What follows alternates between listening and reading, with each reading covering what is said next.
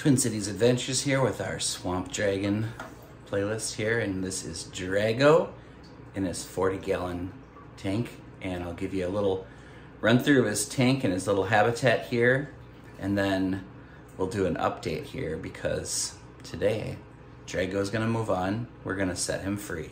Okay, so this is Drago's third home. The first home was when he was about less than a week old. He was in a 5-gallon tank. And then he outgrew that, so we put him in a 20-gallon tank. And now he outgrew that, so he's been in this 40-gallon tank for a short period of time. And Drago's very happy in here, but he's getting too big to be held captive. So we did rescue Drago from the wild, and the whole idea behind bringing him home is because we didn't want him to get eaten by predators, and we thought it would be fun to raise a little baby swamp dragon. But now he's bigger and he can fend for himself, and he's proven himself a very, very good hunter. So today we're gonna release him into the wild. The top just opens up here. He does have a landing pad over here, and we have a water purifier right here, and some fake grass and a lot of stones here. There was some goldfish in here, but not anymore. He also eats minnows and food pellets. You can see how big Drago is compared to my hand. He is a big, big boy. See, look at how long his tail is. And here's Drago. Hi, happy little Drago. Good little snapping turtle. Let's check out his claws. Look at his back claws. Right there. His little swamp dragon tail. These are sharp claws. He will grab a minnow and bite it and take those claws and just rip the minnow right in half. He's so strong. He's a pretty turtle. Today's your day to move on and be set free. So we're excited about that. Here's a little snap for you.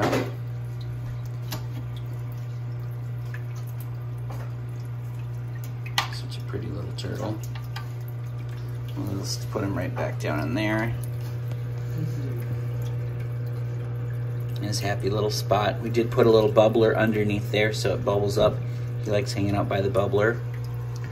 So in the next clip, we will be out in nature, and we picked a lake that has no chemical runoff, and the water is deep so he can hibernate, and it's filled with fish and lily pads and healthy plant life, so it'll be a good life for him. Here's Drago. You can see he's gotten really big. So look at his underside and the top of his shell. And you can see him walking around.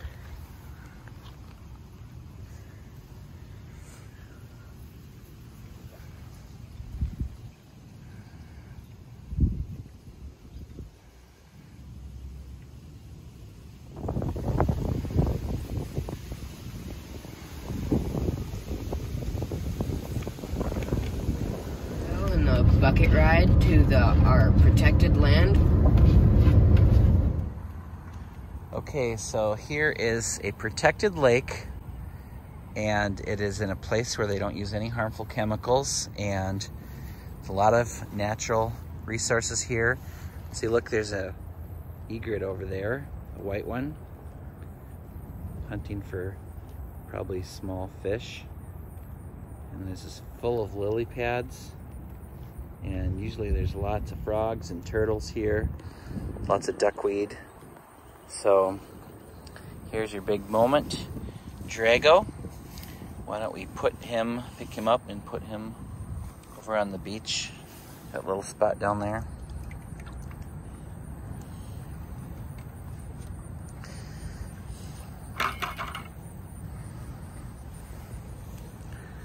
And we'll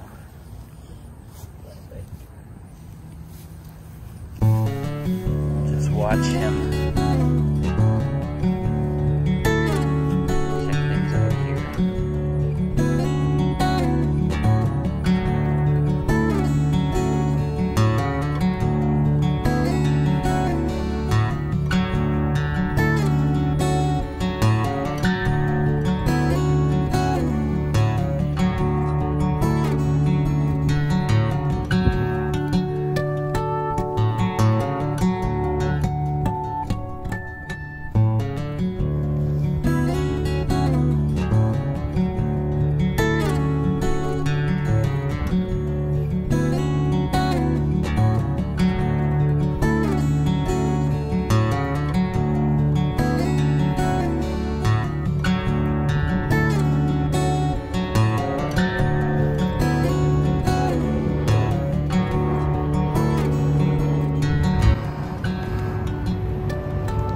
view of some other parts of the lake.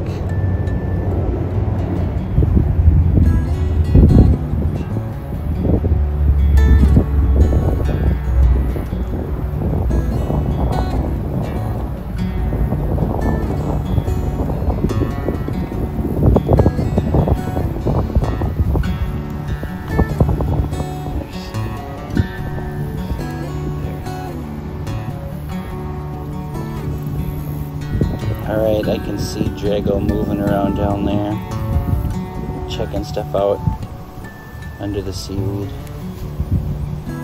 Maybe his nose sticking up right there.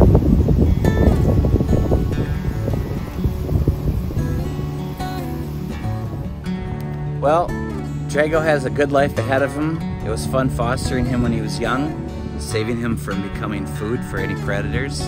We had him for a little over a year at our home. So thanks for watching. Twin Cities Adventures out.